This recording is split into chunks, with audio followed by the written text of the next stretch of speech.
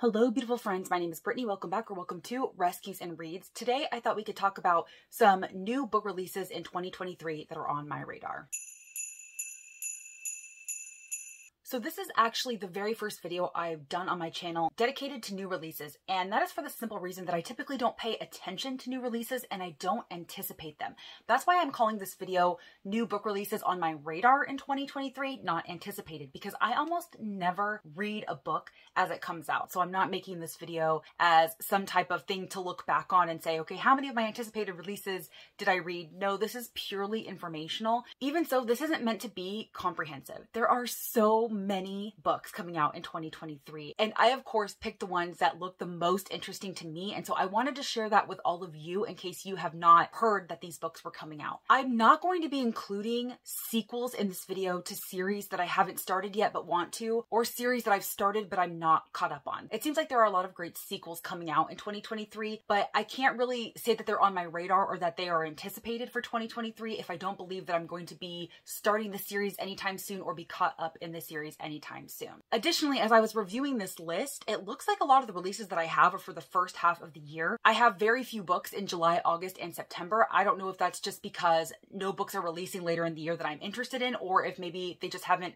announced those books yet, which is entirely possible. So the releases I'm mentioning are pretty much going to stop in September. I'm sure that y'all are way more aware of some of the 2023 releases than I am. Like I said, this is maybe meant to put some things on your radar that might not otherwise be there. Since these are new releases and I don't know terribly much about them, I'm not going to be able to speak very intelligently about what they are about. I will try to give you as much information as I can. So without further ado, let's go ahead and jump in. All right, starting with January, of course, the very first book that I want to mention is The Stolen Heir by Holly Black. So this is the first book in a new duology that is a continuation basically of the Folk of the Air trilogy. In this story, you're following Oak, who in the trilogy was just a child. He's essentially the king heir to Elfheim, and I think you're going to kind of follow him and see his journey potentially rising to power. I very much enjoyed the Folk of the Air trilogy. The third book was a little bit of a letdown, but I'm totally willing to continue on in the duology. This is scheduled to release on January 3rd. To my knowledge, all of the release dates that I'm giving you in this video are US release dates, so they could be released on different dates in other countries. These are the dates that I'm getting from Goodreads, and they are accurate at the point of filming this video. Another book releasing on January 3rd is The Villa by Rachel Hawkins. Now, Rachel Hawkins writes what I would call fluffy suspense thrillers. If suspense thrillers had a fluffy subgenre, kind of like contemporaries do, I would consider them fluffy. They are quick, fast-paced, they are a good time, they're basically candy, they don't really give you anything of substance, and you're still hungry after you read them. Like, you wanted more. But I had a really great time with The Wife Upstairs. Reckless Girls was okay, and I'm willing to see what she does with The Villa. So a really quick blurb, it says, from New York Times bestselling author Rachel Hawkins comes a deliciously wicked gothic suspense set at an Italian villa with a dark history for fans of Lucy Foley and Ruth Ware. So I am definitely going to go ahead and give this one a shot, and hers is one of the first books releasing in 2023. Next, I have Just the Nicest Couple by Mary Kubica. If you watched the video where I talked about the authors that I want to try in 2023, Mary Kubica is one of them because I saw this new release and it intrigued me enough that I wanted to go ahead and officially put her on the authors to try. From what I understand about this story is it follows two couples, and the first one, Nina and Jake. Jake has gone missing and Nina is frantically looking for him. And Lily, who is a really good friend of Nina's and her coworker, thinks that she might have been the last person to see Jake before he went missing. But when Lily confesses all of this to her husband, Christian, kind of make a deal that nobody can know what actually happened leading up to Jake's disappearance. So Nina is frantically looking for him. Lily might have been the last person to see him alive. She might be holding secrets. She might know more than she's saying, and you're kind of following their journey. I always love a great domestic suspense. It sounds like there's going to be two couples with secrets. Who knows what happens? Who knows what's going on? And I'm definitely down to give it a try should I decide that Mary Kubica is an author for me. And this one is releasing on the 10th of January, if I didn't already say that. Also releasing on the 10th is All the Dangerous Things by Stacy Willingham. I really enjoyed her debut, A Flicker in the Dark. And so when I saw that this was releasing next year, I definitely wanted to go ahead and add it to my list. So I believe this follows a mother whose child was taken out of his crib one night and they haven't been able to find him. And over the past couple of years since his disappearance, she has really had a hard time functioning and she hasn't really been able to sleep. And in an effort to shake loose new leads, she agrees to be interviewed by a true crime podcaster. But this podcaster seems to have a really intense interest in Isabel's past, which she doesn't like. It makes her uncomfortable. And that combined with her insomnia is kind of making her question her own recollections of the night that her son disappeared, and it's also bringing up terrible childhood memories from her past. And of course, it's also making her doubt who she can actually trust. So this sounds like it might have a little bit of an unreliable narrator, which I don't necessarily love, but I'm absolutely willing to give this a shot since this is by Stacy Willingham and I did enjoy her debut. On January 17th, we have How to Sell a Haunted House by Grady Hendrix. So Grady Hendrix is a new author to me. I just read the Final Girl Support Group in November and really enjoyed it. And so when I saw that he had a new release coming out in 2023, I definitely wanted to add it to my list. I don't know really what this is about, but I think it's going to be a good fun time. I expect most of Grady Hendrix's books are probably a good fun time. He has a really good way of combining humor and horror, and so I'm definitely down to give this a try. Also on the 17th, we have What Lies in the Woods by Kate Alice Marshall. I believe this is Kate Alice Marshall's adult debut. I know that she has a couple of YA titles out, and when I saw that she was releasing an adult debut, I wanted to go ahead and look into it because once upon a time, her YA books were on my radar until I started to really move away from that age range. And so now that she has an adult book coming out, I definitely want to give her a shot. This says, they were 11 when they sent a killer to prison. They were heroes, but they were liars. Naomi Shaw used to believe in magic. 22 years ago, she and her two best friends, Cassidy and Olivia, spent the summer roaming the woods, imagining a world of ceremony and wonder. They called it the Goddess Game. The summer ended suddenly when Naomi was attacked. Miraculously, she survived her 17 stab wounds and lived to identify the man who had hurt her. The girl's testimony put away a serial killer wanted for murdering 6 women. They were heroes, and they were liars. For decades, the friends have kept a secret worth killing for. But now Olivia wants to tell, and Naomi sets out to find out what really happened in the woods, no matter how dangerous the truth turns out to be. So that sounds really interesting and really fantastic. I kind of want to know the truth about what happened in the woods. Was the man that they sent away guilty or not? It sounds like he might have been a serial killer anyway, but was he guilty of the crime that they accused him of? So that sounds really excellent, and I'm excited to go ahead and add that to my 2023 TBR. One that was recently brought to my attention, I think it was by Sarah from Sarah's Nightstand, is Locust Lane by Stephen Amidon. It says, for fans of Mystic River by Dennis Lehane and Little Fires Everywhere by Celeste Ng, Stephen Amidon's Locust Lane is a taut and utterly propulsive story about the search for justice and the fault lines of power and influence in a seemingly idyllic town. Can anyone be trusted? So it sounds like there is a crime that happens, a woman is found dead, and then this like prestigious, wealthy kind of neighborhood closes ranks to maybe cover it up or tell lies about it, and I'm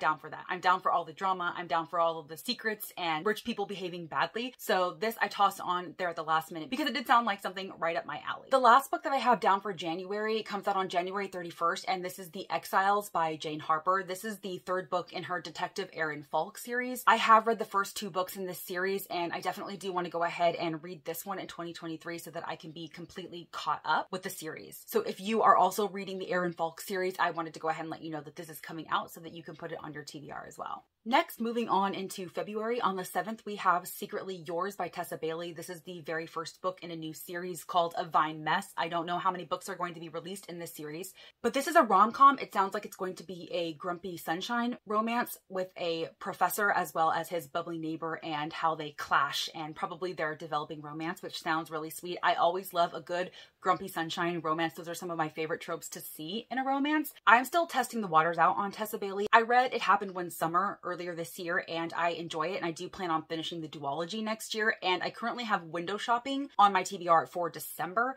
and if I do really enjoy that one, I am more than willing to continue with Tessa Bailey. So when I saw that she had a new release, I was like, okay, let's go ahead and put this on our radar, and we'll see what we think. Also on the 7th, we have Someone Else's Shoes by JoJo Moyes. Now, I haven't read anything by JoJo Moyes since Me Before You came out. I once had her backlist on my radar and decided not to go ahead and bother with it, and this is the first new release that she's put out that I've been interested in. It says, Nisha Cantor lives the globetrotting life of the seriously wealthy until her husband announces a divorce and cuts her off. Nisha is determined to hang on to her glamorous life, but in the meantime, she must scramble to cope. She doesn't even have the shoes she was, until moments ago, standing in. That's because Sam Kemp, in the bleakest point of her life, has accidentally taken Nisha's gym bag, but Sam hardly has time to worry about a lost gym bag. She's struggling to keep herself and her family afloat. When she tries on Nisha's 6-inch high Christian Louboutin red crocodile shoes, the resulting jolt of confidence that makes her realize something must change, and that thing is herself. Full of JoJo Moyes' signature humor, brilliant storytelling, and warm Someone Else's Shoes is a story about how just one little thing can suddenly change everything. That sounds really heartwarming and sweet. Like there's going to be a lot of poignant life lessons, and it definitely is on my radar, and so I wanted to go ahead and mention it here. Also on the 7th, I have Codename Sapphire by Pam Jenoff. Pam Jenoff writes historical fiction, primarily World War II historical fiction, and that is what this one is as well. It says a woman must rescue her cousin's family from a train bound for Auschwitz in this riveting tale of bravery and resistance,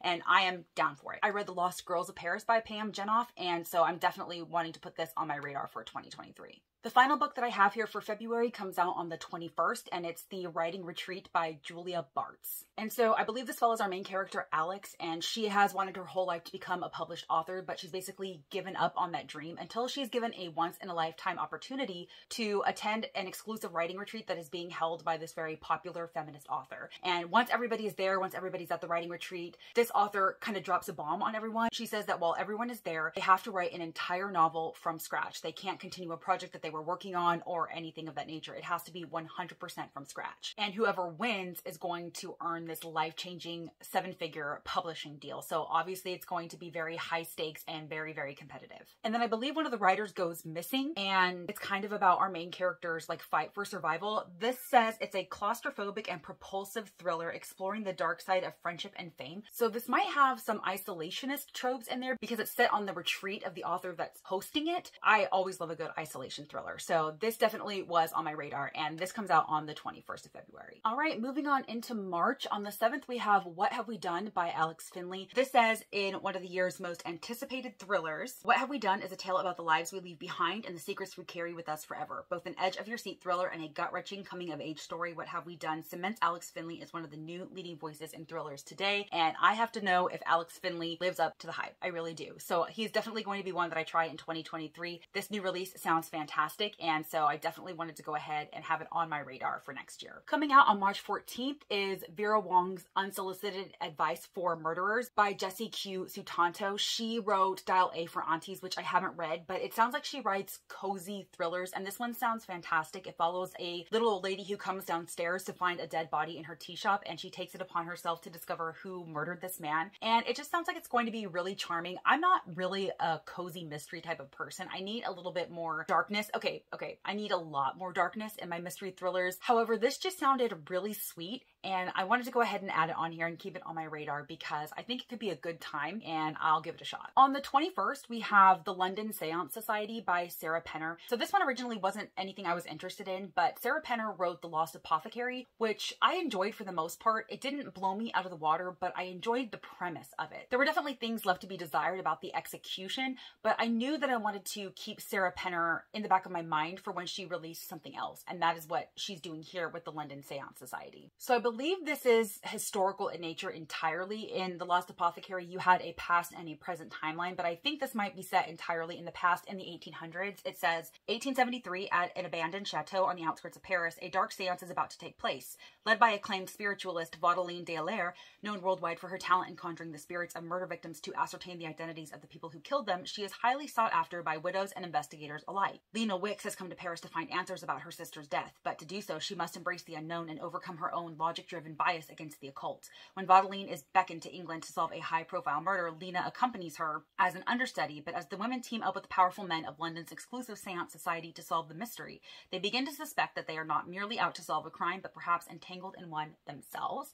That just sounds really interesting and really different from anything that I've ever read before. And so, like I said, because she wrote The Lost Apothecary, I'm willing to go ahead and give this a shot, even though it is definitely a little bit outside of my comfort zone. So we'll see what she's able to do with it. The last book that I have on my radar is coming out on the 28th, and it's called The Mostly True Story of Tanner and Louise by Colleen Oakley. Colleen Oakley, again, is another author that I'm going to be trying in 2023 and keeping her on my radar because I love the sound of a lot of her books. They just sound so different in terms of like the plot and how that she approaches them. And I believe this is a story that follows an older woman and a younger girl. And I love the concept of that. It follows our main character, Tanner. She is 21. She really has no life direction. She really has no ambition at all. She just kind of wants to stay around being lazy, but she can't because she needs money. And so she ends up as a caregiver for this elderly woman named Louise. And at first their relationship is kind of very distant. They kind of just ignore each other and don't really talk unless necessary, until Tanner starts to notice some weird things about Louise. Let me read this to you. It says, why does Louise keep her garden shed locked up tighter than a prison? And why is the local news fixed on the suspect of one of the biggest jewelry heists in American history who looks eerily like Louise?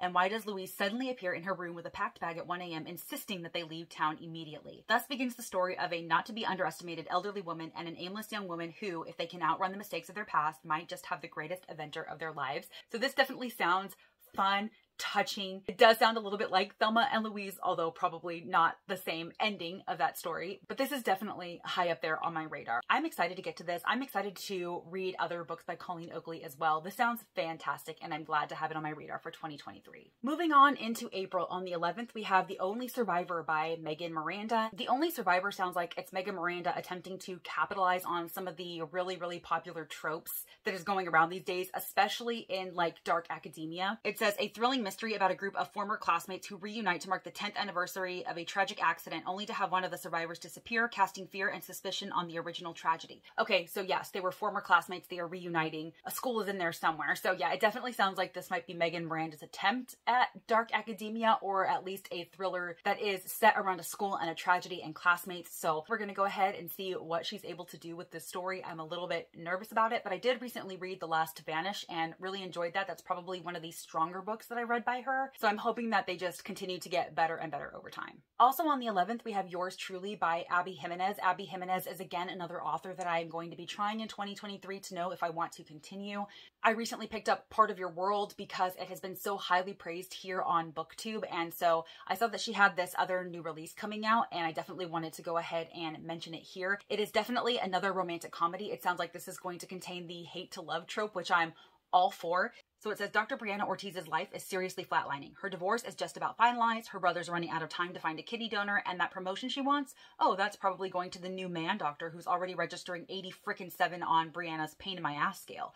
But just when all systems are set to hate, Dr. Jacob Maddox completely flips the game by sending Brianna a letter. And it's a really good letter, like the kind that proves that Jacob isn't actually Satan. Worse, he might be this fantastically funny and subversively likable guy who's terrible at first impressions.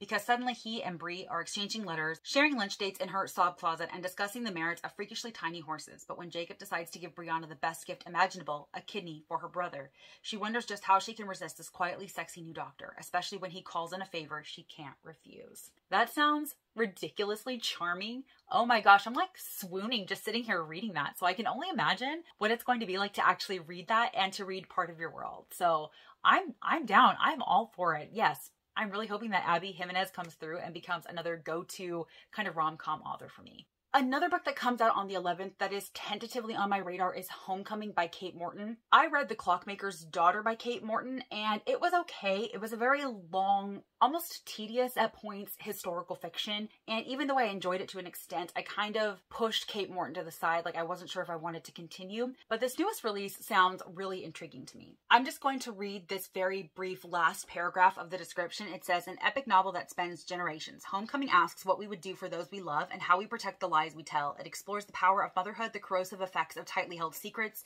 and the healing nature of truth. Above all, it is a beguiling and immensely satisfying novel from one of the finest writers working today.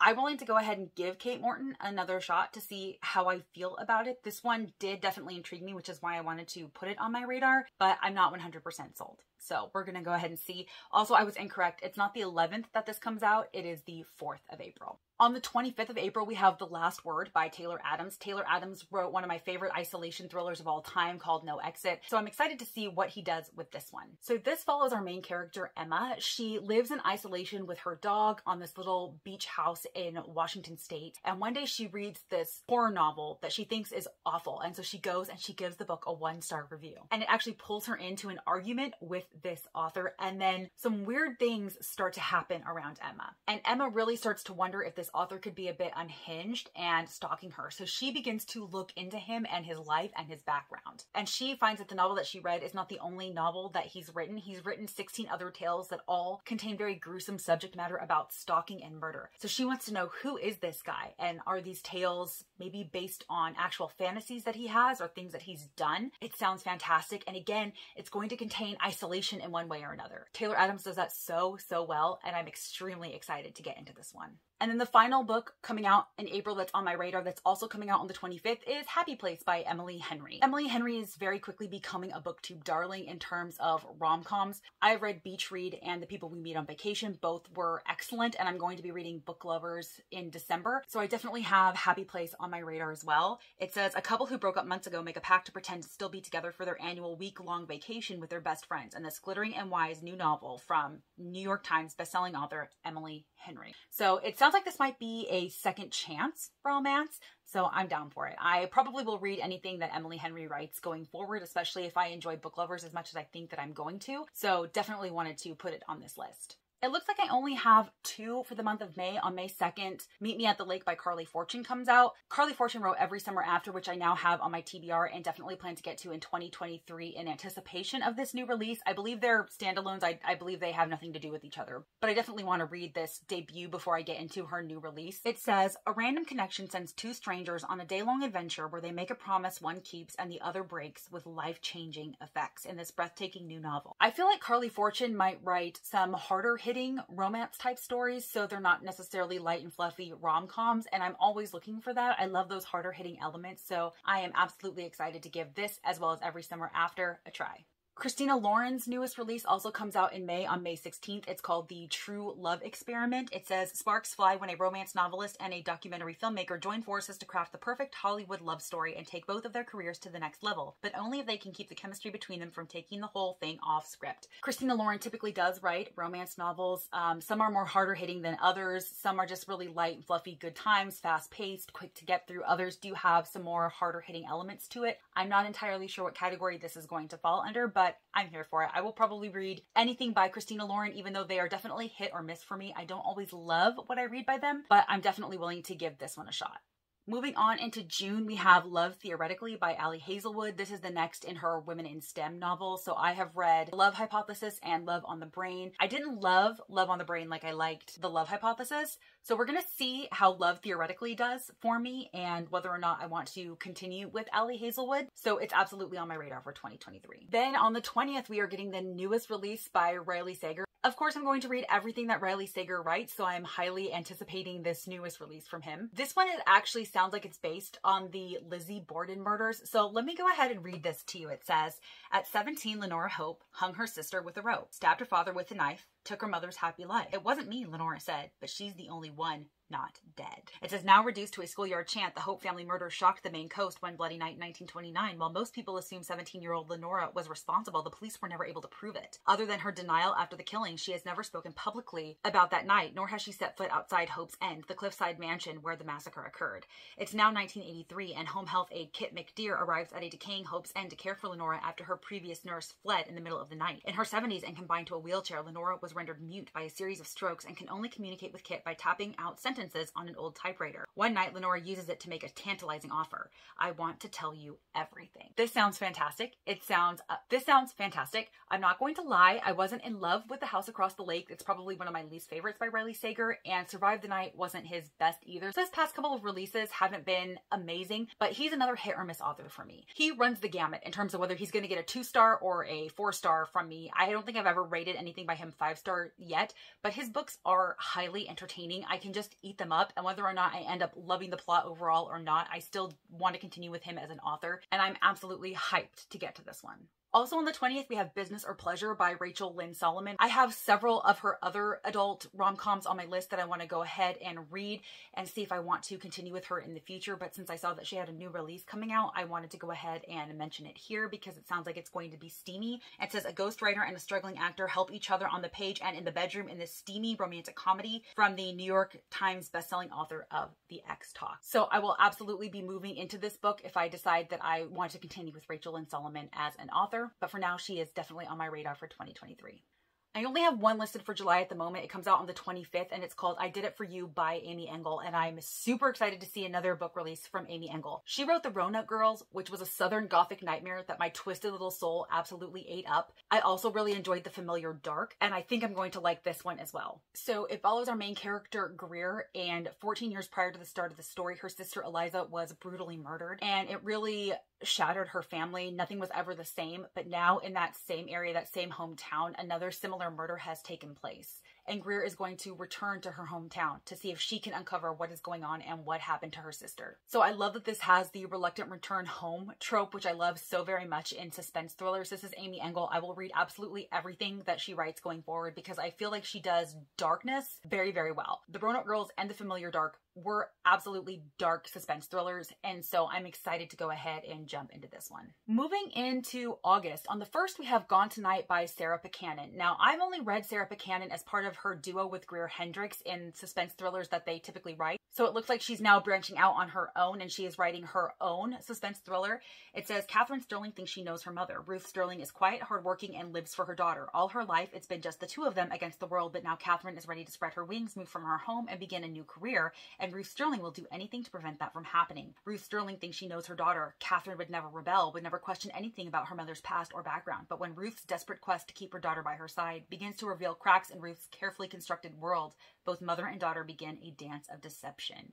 Okay, so it sounds like it's going to be a very complicated, secretive mother-daughter relationship, and I'm here for it. I want to see what Sarah Buchanan can do on her own outside of the duo, so I'm on the lookout for this one. I'm also excited that Lisa Jewell has a new release coming out in August on the 8th. It is called None of This Is True. I only discovered Lisa Jewell this year, and I think I've read 3 books by her so far, and I've enjoyed all of them immensely. They are just a great reading time. I feel like she's great at doing an equal combination of character-driven and plot-driven narratives, and I Found You was one that I just ate up in like 24 hours. It is an absolutely bingeable read, and so I am super excited to read more from her in the future. The little tiny blurb says that this is about a woman who finds herself the subject of her own popular true crime podcast, so it's got a true crime podcast element, and that's all you have to say. That is a buzzword for me, and then she becomes the subject of her own podcast, which, okay, I'm down. Say no more. I'm not going to read any further. It's Lisa Jewell. There's a true crime podcast. You have me sold. And so even though I, of course, will not read this as soon as it comes out, I still consider this a highly anticipated 2023 release. Also on the 8th, we have Dark Corners by Megan Golden. I have read both The Night Swim and Escape Room by Megan Golden, and I'm absolutely thrilled to see another release come out from her in 2023. This actually follows a character that we met in The Night Swim. It follows the main character, Rachel, who herself is also a true crime podcaster, and so there was a bit of a podcast element in The Night Swim. It sounds like there might be another one in this book as well. So it says there was a popular social media influencer who disappeared after visiting a suspected serial killer, and the FBI has reached out for Rachel's help to find the missing influencer because her true crime podcast has definitely been influential in getting innocent people freed and correct people convicted. And so it sounds like Rachel is going to be involved in another investigation, and it sounds fantastic. I'm absolutely excited about this one. And then the very last book that I have on this list for the time being is a September release. It comes out on September 28th, and it is by Beth O'Leary. It is called The Wake Up Call. Now, again, Beth O'Leary is another one who I have multiple books on my TBR from, but I've never yet read one of her books. They sound like they're going to be fantastic. Maybe not necessarily romantic comedies, but really great contemporaries or maybe even romances. And this one sounds great as well. It says 2 sworn enemies, a failing hotel, one chance to save the season. The busiest season of the year, and Forest Manor Hotel is quite literally falling apart. So when Izzy and Lucas are given the same shift on the hotel's front desk, they have no choice but to put their differences aside and see it through. The hotel won't stay afloat beyond Christmas without some sort of miracle. But when Izzy returns a guest's lost wedding ring, the reward convinces management that this might be the way to fix everything. With 4 rings still sitting in the lost property, the race is on for Izzy and Lucas to save their beloved hotel and their jobs. So again, this sounds fantastic. It sounds like there's going to be another sweet romance involved, and this might actually take place at Christmas time, which might be a great read to put on next December's TBR as well if I read from Beth O'Leary and decide that I want to continue with her as an author. All right, y'all. So those are currently all of the 2023 new releases that are on my radar. They're the ones that have piqued my interest. They are either by authors that I have loved and trusted in the past and want to continue with, or authors I definitely plan to try in 2023 and might want to continue with. So I hope I was able to put some great books on your radar for 2023. Please comment down below and let me know if I've missed some that you think that I would really enjoy, or please just comment down below and let me know what some of your most anticipated releases are. I would love to hear that from you. And as always, if you like this video or if you just like me, please be sure to give it a big thumbs up and subscribe if you haven't already, because I would sure love to see you in my next video. Bye guys.